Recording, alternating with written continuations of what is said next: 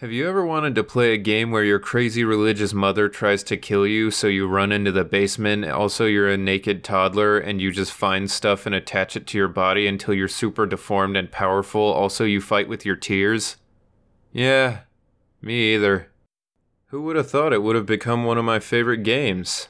I didn't, but here we are. So The Binding of Isaac. It's kind of a mixed bag. It's very fun, very addictive, and pretty simple. On the other hand, it's got a lot of themes of religion and abuse that really just kind of bring you down once you start thinking about them. So, I tend to not think about it, play the game, and have fun. The Binding of Isaac is a twisted flash game in which you play as Isaac, the titular toddler who escapes his mother's wrath after she hears that she is supposed to kill him, according to a voice in her head that she assumes is God. So yeah, already starting off on just the happiest of notes. Did I mention you fight with your tears? Yeah, that's not a metaphor. It's not like Undertale where you're using your feelings. It's literally you are crying at the enemy until they die. And the enemy is grotesque. Just the thought of some of these enemies is kinda disturbing. I mean, spiders, sure. You're a toddler. Spiders are probably scary. But there's some like humanoid sort of creatures down there, and I mean, it's creepy to think of, 'cause are those like your brothers, or I don't know.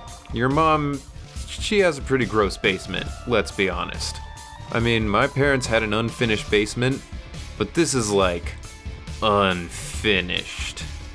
Putting that aside, the bulk of the gameplay comes from going through randomly generated rooms in which you will find enemies, or keys, or hearts, or something. As you proceed through levels and floors, you will find upgrades. I don't know what compels this toddler to put them on, but you will attach them to yourself, and it makes you grotesque. You look pretty horrid by the end of it, because they're not fun upgrades.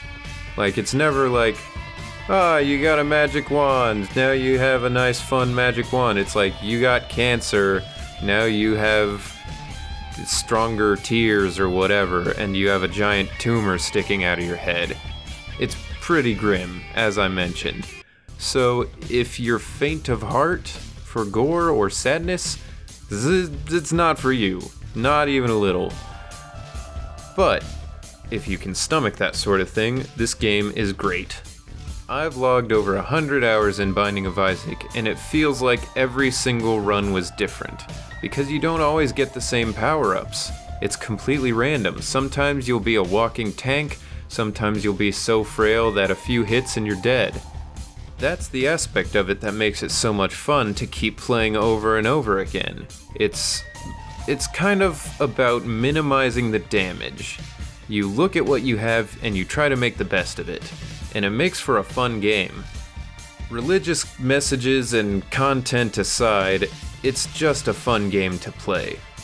It's my favorite roguelike ever, and they just nailed it. I mean, it's fun to play, it's not super hard, you just get it.